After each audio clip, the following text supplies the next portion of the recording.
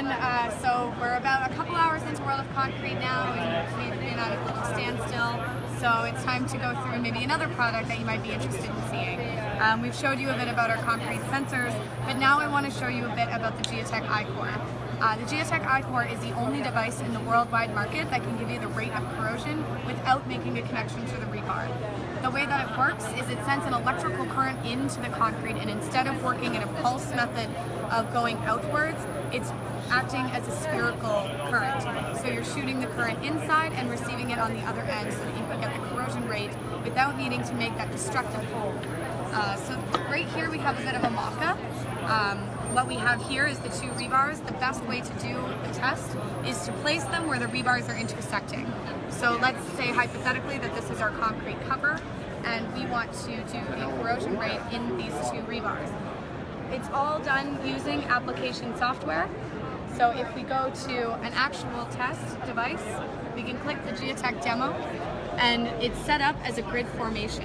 So you can plot all of your points, and you can change these parameters, of course, to being meters and centimeters, inches, feet. You can choose the time apart or the distance apart by using imperial or metric system as well. And very simply, you're able to get the results of the corrosion rate going in the Y direction and the X direction. And this is demonstrated by using the handle. If I wanted to do the horizontal X direction, then I would want to hold the concrete with the handle going in the X direction horizontally. Vice versa, if I wanted to do it in the Y, I would do it the same here. So we can see that we have one rebar going X and one rebar going Y inside. Very simply, I can place it onto the rebar or onto the concrete to scan for the rebar, and everything is logged in here. When I'm happy with my results, I can press the contour map and choose whether or not I want the corrosion rate going X or Y.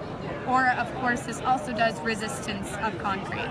So for hypothetically, we're going to choose corrosion rate Y, and this was a project done earlier. And this is going to give me my corrosion rate. We have a legend here on the side to give you a better indication of what a high rate and a low rate is. When you're happy with the results, you can share them using PDF, CSV, or picture, and you can select all of them.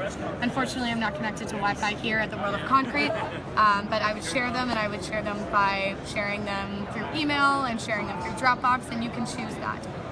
So that is a little bit more about the iCOR and some of the corrosion on-site testing that we're doing here.